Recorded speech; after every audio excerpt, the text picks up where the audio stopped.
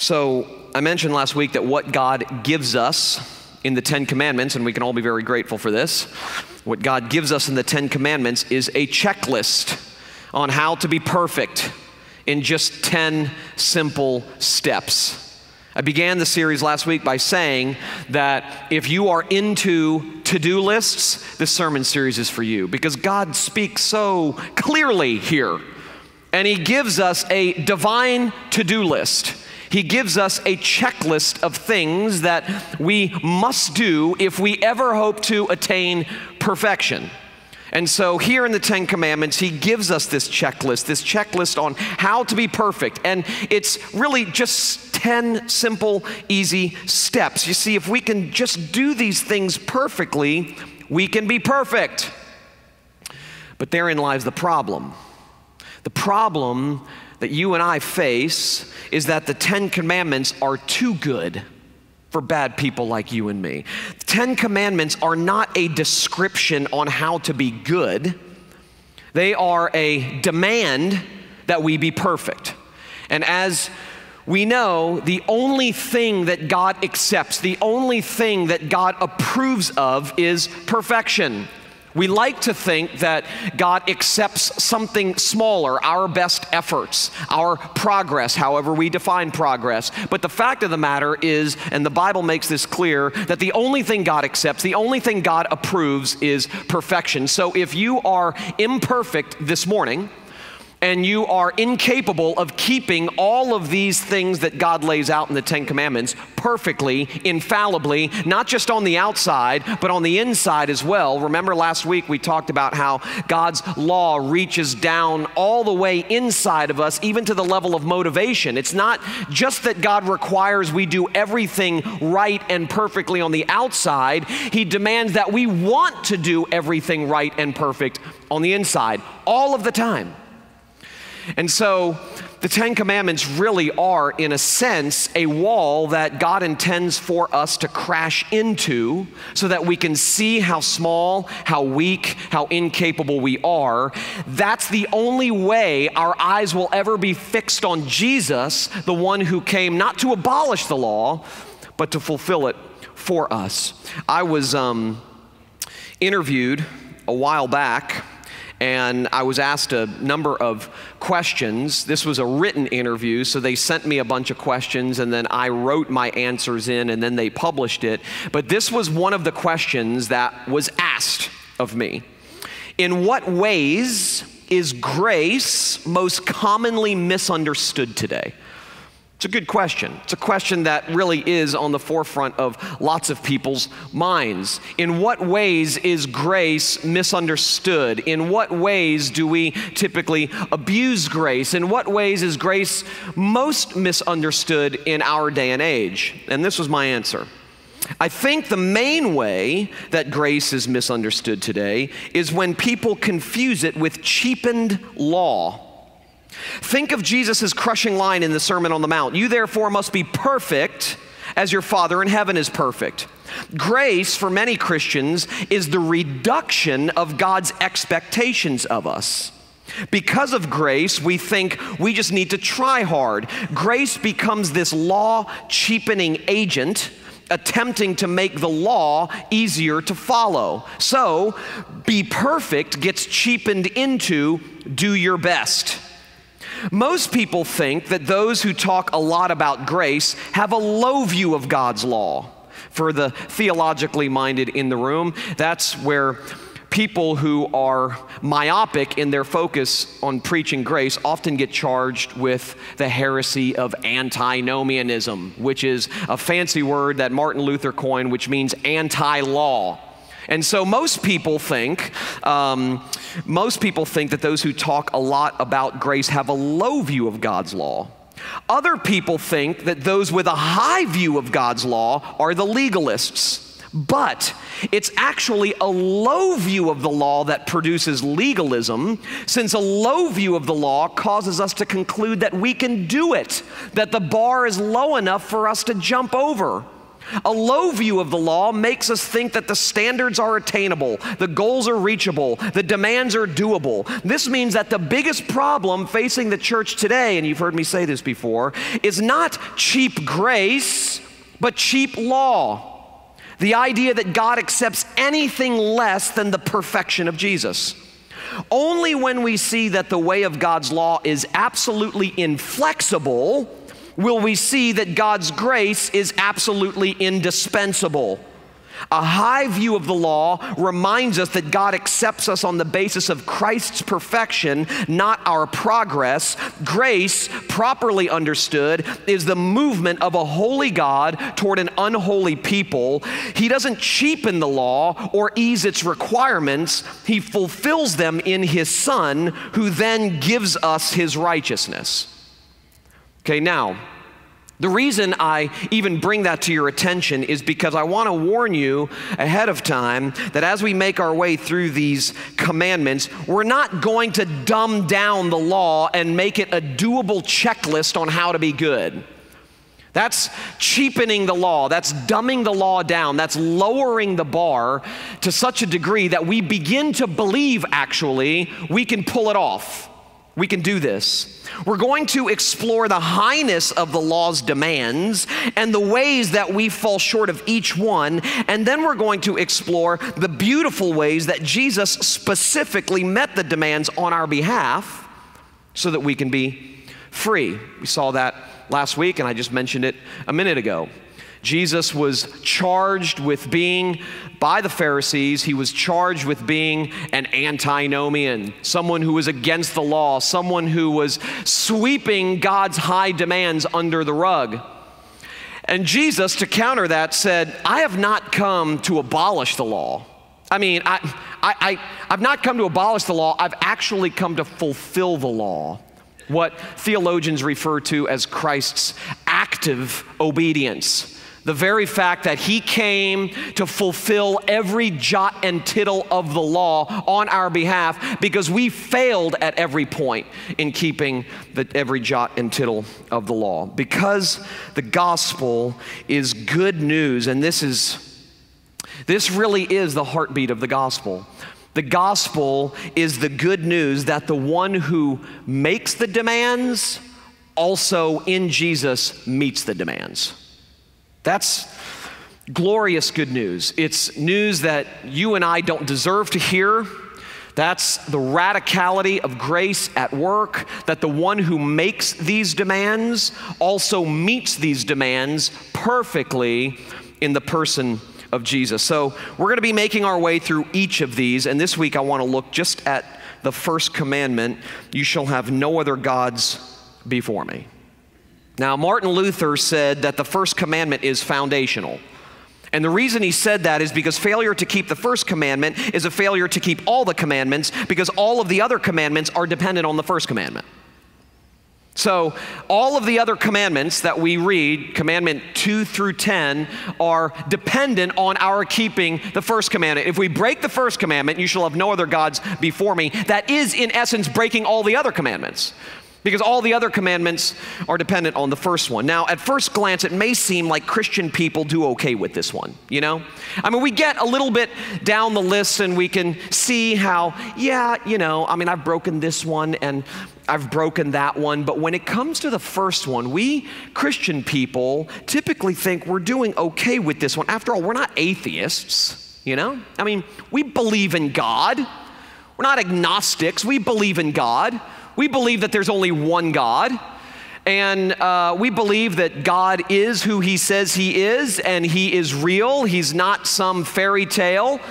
We actually believe that God exists. We believe in Him, but to read the commandment that way and to think that we're pulling it off simply because we believe there's a God and we aren't atheists or agnostics or something like that is a failure to understand what's actually going on here. You see, this commandment renders every single one of us guilty. Christian people, non-Christian people, inside the church people, outside the church people, religious people, non-religious people. A friend texted me last night and said, I've got to have an idea for you when it comes to preaching the first commandment. And I said, what is it? And this is what he said. I'm going to help you with the first commandment. Read it and say, you have all failed this morning before you even got out of bed because everything in your life you have done to serve yourself in some way. Then announce the gospel and serve communion. Okay, that was the idea. Okay, this is that, and I could have done that. Maybe we should have done that, and the sermon would be over now, and we could celebrate communion together. But the fact of the matter is this: the first commandment is addressing idolatry. It's not first addressing atheism. It's not first addressing some agnostic worldview. It's addressing idolatry, and idolatry is not what you think it is. It's not what typically comes to your mind. It's not what typically comes to my mind. You see, we think of idols. When we think of idols, we typically think of people who bow down to statues. You know, people in far-off lands who, make images that they bow down to, false gods, people in tribes in far-off lands. But the Bible defines idolatry much deeper than that. In fact, the Bible defines idolatry much more broadly than that. The Bible defines idolatry as anything more important to you than God. Anything that your heart and your imagination absorb more than God. And what that means is that idols are not just bad things like a thirst for money or a thirst for power. Idols are not just bad things. They can actually also be good things like your kids. Getting good grades, a dream, an ambition, a good dream, a worthy ambition. Anything that we depend on that is smaller than God to invest our lives with ultimate meaning and value and worth and purpose and those sorts of things can be an idol. And so that means that idols are not just the bad things in our life, but idols can oftentimes be the good things in our life. In fact, idols are oftentimes the good things in our life. Our spouse, our children, our career, our vocation, our reputation, whatever the case may be, idols can typically be good things. They are good things. An idol is something or someone that you trust in to save you. That's really the best definition of an idol that I can give you, that an idol is something or someone that you trust in to save you, which means that your relationships, your work, your reputation, all of these things can be idols. And we're going to look at that more specifically next week when we look at the second commandment.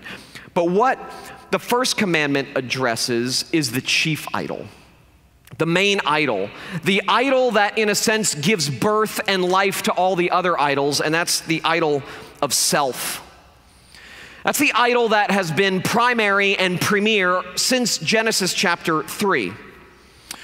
If you haven't visited our Liberate website, just liberate.org, you need to. There are lots and lots of amazing articles that are posted there every single week. There are videos. There are lots of things that you can go to find resources, both theological, practical, biblical, on the gospel and life and those sorts of things. But R.J.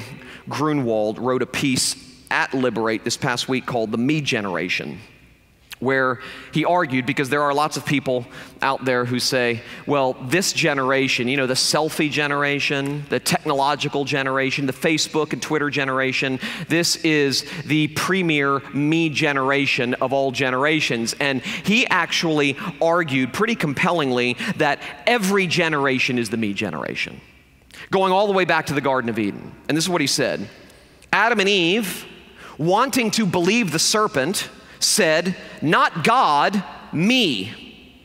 In every generation from the beginning of time, sin has caused the human heart to say, me, me, me. Ever since the Garden of Eden, ever since Genesis chapter 3, you see, we primarily rely on ourselves to save ourselves. It's our natural default mode. If we can just please the right people and make the right grades and marry the right person and raise successful children and establish the right reputation and secure the important spots and be a part of the right network and all of those things, we can be saved. We are addicted, as you've heard me say over and over and over again, to self-salvation projects, going all the way back to Genesis chapter 3. It goes all the way back, and it all goes back to the doctrine of justification by works. We tend to think that this doctrine, justification by works, is for people who believe that their good works can get God to love them. Their good works can get God to approve of them. And we say, we don't believe in that. We say, by grace you are saved through faith, and this not of yourselves, it's a gift of God. We believe that we are saved by grace alone, through faith alone, in the finished work of Christ alone. And so, we're not guilty of believing in justification by works, but justification by works is not just a theological category and problem, it's a functional one. It's a practical one. It's something that we fall prey to each and every day, and this is what it is. I am what I do, and I am what I can become. I justify my existence by what I do. I validate myself by who I can become. And we give ourselves to this each and every day in 1,000 different ways, and it makes life just remarkably heavy. And at first, this idea that we can save ourselves is appealing. Just as it was to Adam and Eve. You can be like God. It seems promising. We all want to play the role of God, just like Jim Carrey and Bruce Almighty, which, by the way, is an amazing movie, okay? You can call it blasphemous if you want. I don't see it that way. The way I read that movie, and it's not theologically correct, okay? It's Hollywood. It's not a theological textbook, that movie. But what's fascinating to me about that story, about that movie, is that, Jim Carrey actually thinks that if he could simply become God, he could make his life better, because his life was falling apart. And so he's charging God with injustice, and God says, would you like to take the reins? And he says, I'd love to. And at first he's having a blast. He's kind of giving everybody their wishes, and he's having a blast. He's blowing stuff up with his finger, and he parts his tomato soup in the diner like the Red Sea, and he's having a blast. But then he begins to realize that God's job is way too big for his small shoulders. And he actually, as a result of trying to be God, comes to the end of himself and gives the reins back to God. You see, at first, this idea that we can save ourselves is promising. It's appealing. In some sense, it's empowering. It's appealing just like it was to Adam and Eve. You can be like God, but you soon realize that trying to be God makes life heavy and hard. Being God is just too big of a job for all of us. No matter how hard we try, we can't control everything. We can't do everything. No matter how much effort we put forth, we are not one step closer to getting for ourselves the peace which transcends all understanding, the joy that only God can give, the satisfaction and the contentment that comes from God alone. See, Martin Luther called this posture, this way that we live trying to be God, the life of an unhappy God, which in some sense marks all of us. It's a life marked by fear. I better make it or else. I better accomplish this or else. I better become someone or else. My kids better turn out the way that I've always hoped and dreamed they'll turn out or else. It's a life that is marked by fear. Well, in contrast to a heavy, hard life marked by fear, by putting ourselves in the place of God, faith, on the other hand, is life under grace. Grace which says it's not up to you. You can't make it happen no matter how hard you try. Someone from above the sun has to come and make it happen for you. You see, on the cross, the seed of the woman crushed the head of the serpent, and by doing so, demolished all notions that we can ever make ourselves right, save ourselves, or set ourselves free. So the gospel is good news for those who have crashed and burned under the weight of trying to rescue themselves.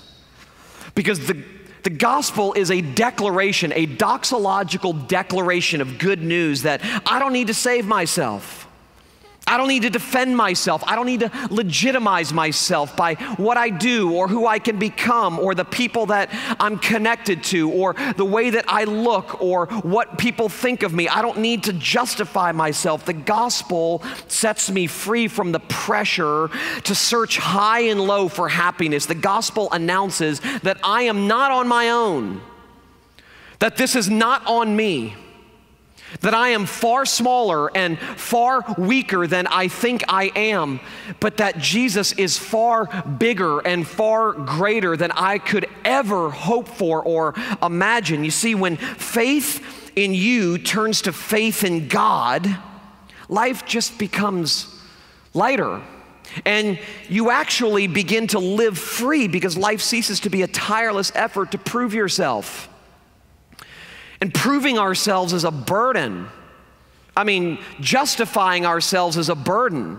Trying to make sure that all of our I's are dotted and T's are crossed is a burden. It makes life heavy. It makes life hard. And the gospel is the good news that Jesus has come to do for us what we could never do for ourselves. And in that sense, he has come to set the captives free. And that means that real freedom in your life and mine, real freedom happens only when the resources of the gospel smash any sense of need to secure for myself anything beyond what Jesus has already secured for me.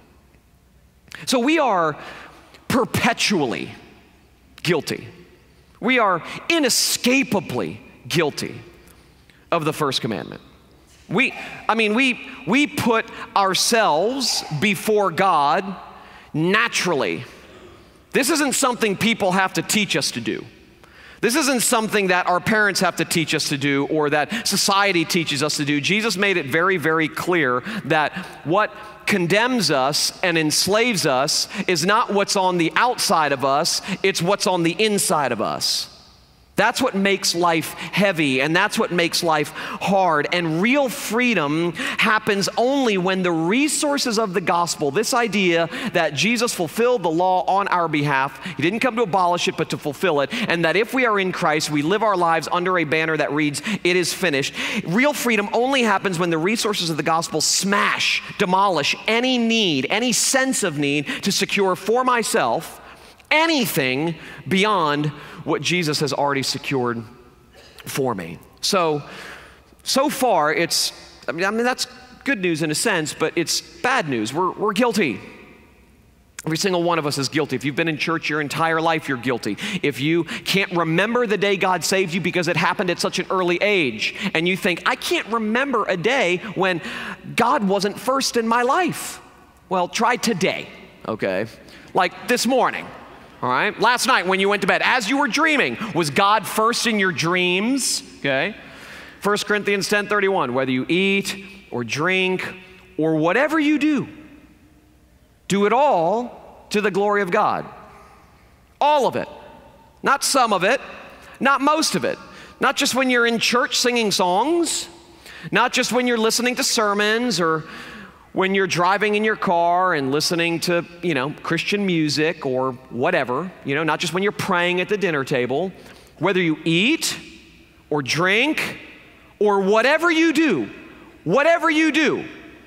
changing diapers, sweeping the floor, going to the office, sitting in long, laborious meetings, dealing with cantankerous people, bad drivers, whether you eat or drink or whatever you do it all of it, not just the appearance of it, like you're gritting your teeth and bearing it and you're doing it on the outside. I'm going to give glory to God. I'm going to will myself to glorify God. There is not a person on this planet who is capable of willing themselves to glorify God. I mean, one of the biggest delusions that we can suffer from is that we possess something called free will when it comes to God. Now, people get all up in arms about this because they go, well, I make choices every day. I'm free. I'm like, okay, not really. All right, you can say you're free to do whatever you please. You're free to choose whatever you want. But the fact of the matter is you have a makeup.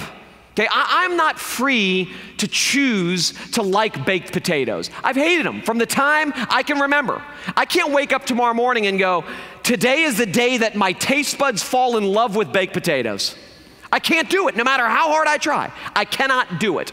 Until the day I die, my taste buds will always hate baked potatoes. They will always hate sweet potatoes, for that matter. So if you invite me and my wonderful family to your house for dinner, I'm begging you, don't serve baked potatoes. I'll eat it because I'm polite and my mother taught me, and I will make you think that I like it, but it's a lie. I will hate every bite, all right? So there are just things that I'm not free to choose. And when it comes to God supremely, we think that we're just simply free to choose what's good and avoid what's bad. That's a foreign notion to the Apostle Paul in Romans 7. I mean, when he says stuff like, the things I want to do, I don't do. And things I don't want to do, those are the things I keep on doing. Paul never suffered from the delusion that he had a free will. I mean, the guy was on his way to Damascus, okay, on a pony or a horse, all right, with a entourage of people, you know, guys like the ones who stormed the stage on my behalf a few minutes ago, riding to Damascus. And what were they going to do? They were going to go and basically arrest and imprison every Christian there. And I mean, lo and behold, bam, God throws him off of his horse, blinds him, reveals himself to him, and says, you're not persecuting them, you're persecuting me, and then resets Paul and sends him in a different direction. Paul never suffered from this delusion that he was capable of doing the good all by himself. In fact, it's so funny because in Romans 7, when he says the things I want to do, I don't do, and the things I shouldn't do, those are the things I keep on doing, that was him on the road to Damascus. He thought he was doing something good. He thought these Christian people were blaspheming God. He was a Pharisee. He thought that these people were blaspheming God by worshiping this imposter. And the best way he could glorify God was to eliminate the people who were following this imposter. God had to show up and show him something very, very different. So when we read something like 1 Corinthians 10:31 and go, whether you eat or drink or whatever you do, do it all to the glory of God, I can honestly say, I haven't done that for 1 second in my life. Not one. I mean, there is not 1 second in the 42 years that I've been alive that I can say from the inside and on the outside, without any mixture of sin and complete perfection, I have, in even a single moment, glorified God with all that I am. Which is why, instead of singing this morning, I surrender all, which I can't sing. And that's one of the reasons we don't sing it. So what do?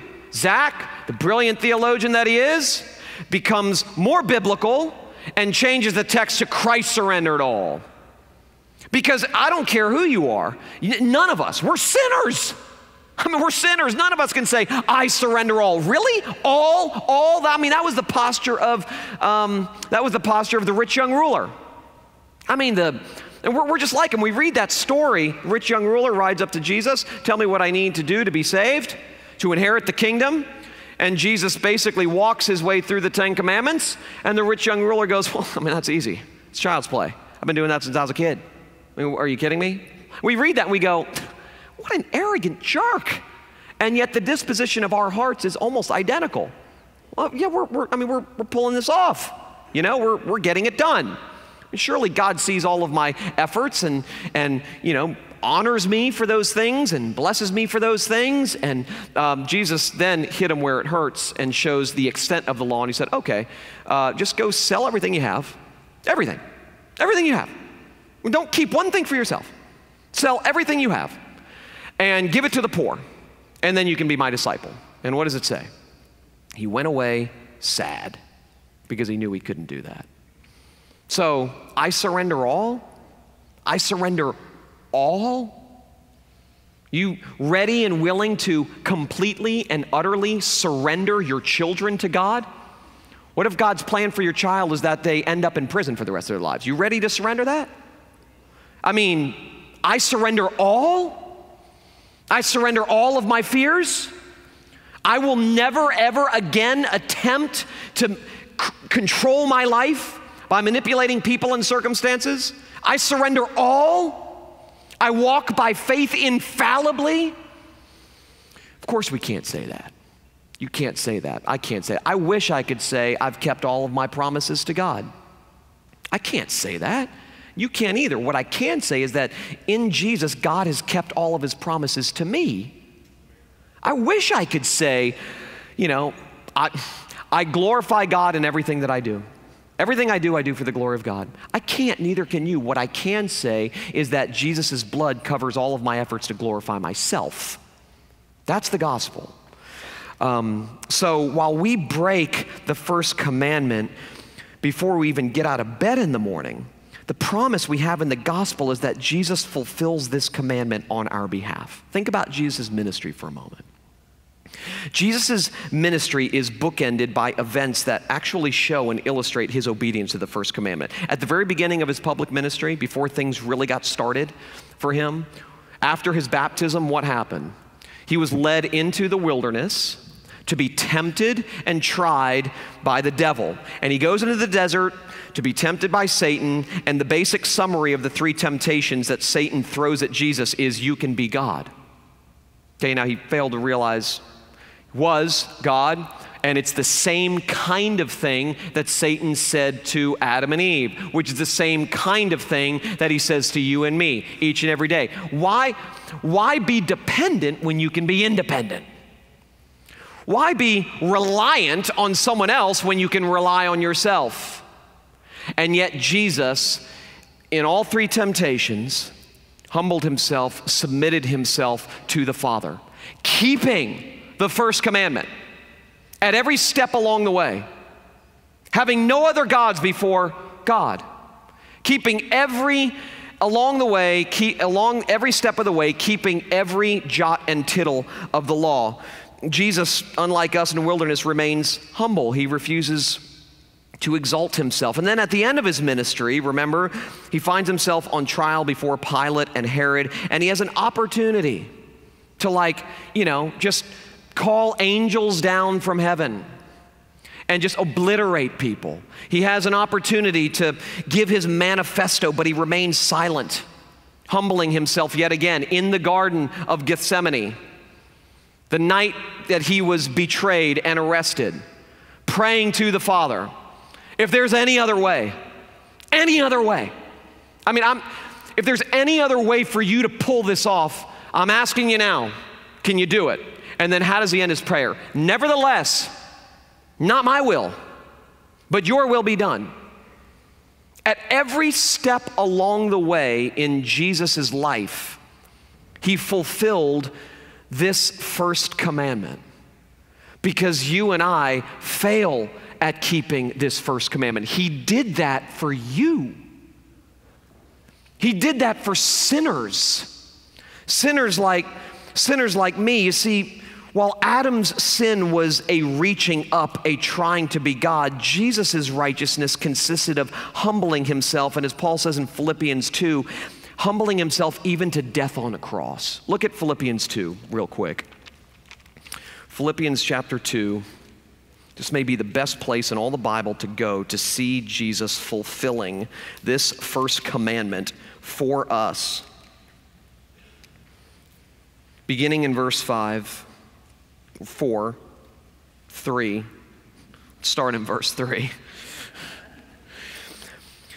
Do nothing from rivalry or conceit, but in humility count others more significant than yourselves. Let each of you look not only to his own interests, but also to the interests of others. Have this mind among yourselves, which is yours in Christ Jesus. Now look at what he says. Who, though he was in the form of God, did not count equality with God a thing to be grasped, but made himself nothing, taking the form of a servant, being born in the likeness of men, and being found in human form, he humbled himself by becoming obedient to the point of death, even death on a cross. Who did he do that for? I mean, that is an explicit keeping of the first commandment. Who did he do that for? He kept that commandment for you, for me, for broken, sinful people like us who are incapable of keeping that commandment. For 1 second, you see, we put ourselves where only God deserves to be. God puts himself where only we deserve to be. That's the gospel. Sin is us substituting ourselves for God. Salvation is God substituting himself for us. I knew it, Victor. We weren't going to last an entire service. Let me just close with this. My friend Justin Buzzard wrote this a while back in a post that he entitled Sweatshop Religion. And he said this. He said, "The gospel of grace is the end of all sweatshop religion. We are saved by Jesus' sweat and blood, not our own.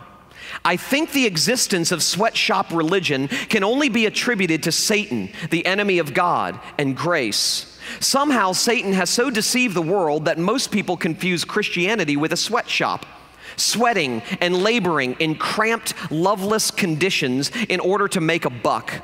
Hear the gospel, and you discover that Christianity is actually the announcement that the sweatshop is closed.